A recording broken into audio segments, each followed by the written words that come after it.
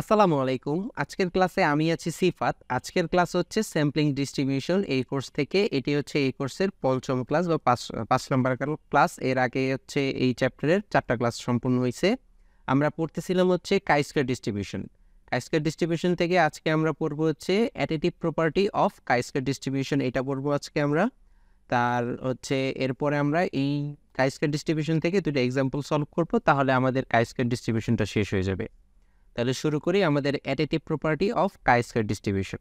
তাহলে এখানে কি অ্যাডিটিভ প্রপার্টির স্টেটমেন্টটা কি? এখানে বলা হয়েছে যে the some of K independent chi-square ভ্যারিয়েট is also a chi-square ভ্যারিয়েট।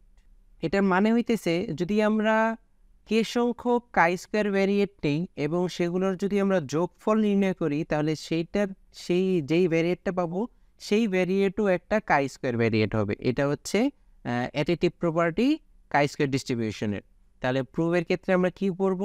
যেহেতু এখানে কে সংখ্যক ইন্ডিপেন্ডেন্ট chi-square ভ্যারিয়েট থাকবে, সেহেতু আমরা ধরে নিছি যে লেট এক্স আই, যেখানে আই হইতেছে 1 থেকে নিয়ে কে পর্যন্ত, কারণ এখানে আমরা স্টেটমেন্টে বলছি কে সংখ্যক ইন্ডিপেন্ডেন্ট chi-square ভ্যারিয়েট। তাহলে x I R K independent chi-square ভ্যারিয়েটস with degrees of freedom হচ্ছে এন আই, মানে এক্স ওয়ানের জন্য ডিগ্রিস অফ ফ্রিডম হচ্ছে এন ওয়ান, তারপরে হচ্ছে এক্স টু এর জন্য ডিগ্রিস অফ ফ্রিডম হচ্ছে এন টু। এইভাবে এখানে কে সংখ্যক chi-square ভ্যারিয়েটের জন্য কে সংখ্যক ডিগ্রিস অফ ফ্রিডম দেয়া আছে, যেটার ভ্যালু হচ্ছে এন ওয়ান এন টু এইভাবে।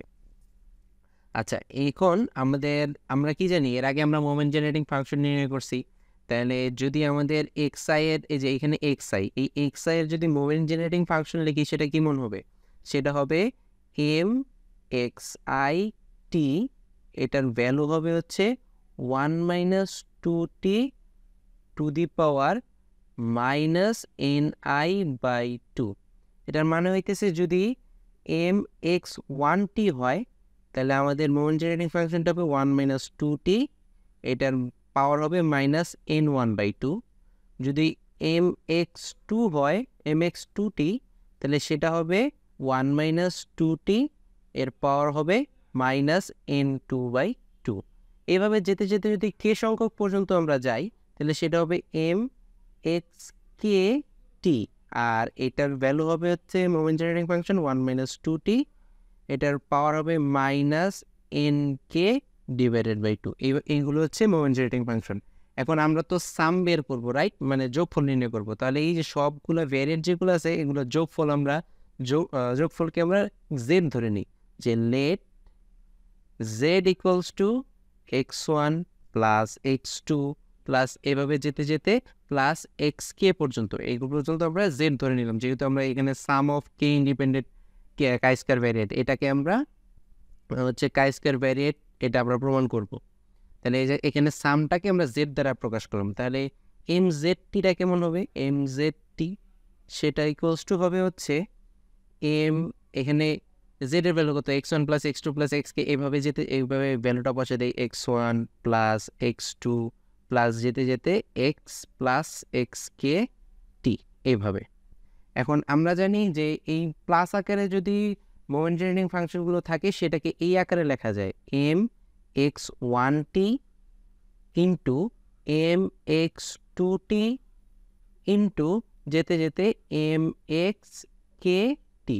এটা হচ্ছে মোমেন্ট জেনারেটিং ফাংশনের একটা প্রপার্টি। যদি আমাদের মোমেন্ট জেনারেটিংয়ে যেই ভ্যারিয়েবলগুলো আছে, সেগুলো যদি আমাদের এইভাবে প্লাস আকারে থাকে, তাহলে আমাদের মোমেন্ট জেনারেটিং ফাংশনটা এইভাবে প্রত্যেকটা আলাদাভাবে গুণ আকারে রয়েছে। এটা হচ্ছে মোমেন্ট জেনারেটিং ফাংশনের একটা প্রপার্টি।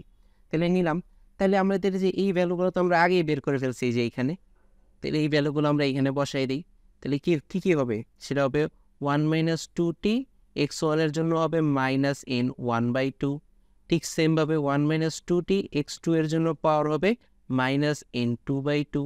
এভাবে যেতে যেতে 1 মাইনাস 2t এর পাওয়ার হবে কে পর্যন্ত গেলে এন কে ডিভাইডেড বাই, তারপর আমরা জানি পাওয়ার থাকলে সেম ভিত্তির পাওয়ার হচ্ছে যোগ হয়ে যাবে এখানে।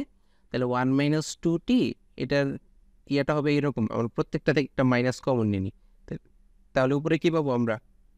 N one plus N two plus এভাবে যেতে যেতে প্লাস এন কে, আর মাইনাস হাফ কমন নিয়ে আর কি, মাইনাস হাফ কমন নিলে আমরা এই ভ্যালুটা পাই। আচ্ছা ইকুয়ালস টু 1 - 2t হতে পারে। আচ্ছা এটার মানে কি, এই যে n1 + n2 + nk পর্যন্ত, এটার মানে কি সামেশন ni ডিভাইডেড বাই 2, যেখানে i এর ভ্যালু 1 থেকে নিয়ে k পর্যন্ত। তাহলে আমরা কি পাইতেছি এম জেড টি, এইটার ইয়া হইতেছে 1 - 2t to the power minus summation i = 1 থেকে k পর্যন্ত ni ডিভাইডেড বাই 2। এটার মোমেন্ট জেনারেটিং ফাংশন আর এই যে এখানে যে আমাদের মোমেন্ট জেনারেটিং ফাংশনগুলো যে আমরা দেখছিলাম, দুইটা কি সেম না? এগুলো কিন্তু সেম। তার মানে কি আমাদের যে সমষ্টির আমরা মোমেন্ট জেনারেটিং ফাংশন পাইছিলাম, সেটাও আমাদের কাই স্কোয়ার ভ্যারিয়েটের মতোই আচরণ করতেছে। তার মানে এটা আমরা বলতে পারি যে দ্য সাম মানে যোগফল, the some of K independent chi square ভ্যারিয়েট, এই যে সাম of K independent chi square ভ্যারিয়েট is also a chi square ভ্যারিয়েট। এই যে কারণ আমাদের মোমেন্ট জেনারেটিং ফাংশনটা, এটার মোমেন্ট জেনারেটিং ফাংশন যেটা পাইছি সেটা আমাদের কাই স্কোয়ারের মতো হয়ে গেছে। তাহলে এই ছিল আমাদের আজকের অ্যাডিটিভ প্রপার্টি। নেক্সট ক্লাসে আমরা দুইটা এক্সাম্পল সলভ করব।